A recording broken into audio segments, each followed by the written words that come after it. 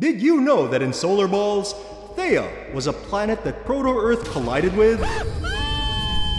This all supposedly happened 4.5 billion years ago. So how the heck do we even know any of this was even real? First of all, the giant impact hypothesis states that when Theia collided with Proto-Earth, the resulting debris eventually became the Earth's moon. And moon rocks brought back by the Apollo missions show isotopic similarities to Earth, suggesting they came from the exact same material. The plot thickens.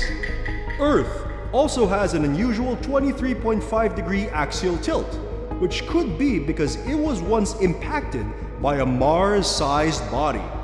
Finally, Earth has a larger than expected core, which could be explained because it absorbed most of Theia's iron core. Now, all this doesn't prove Theia's existence 100%. It is called the giant impact hypothesis after all. But the evidence sure is mighty convincing, am I right? But in any case,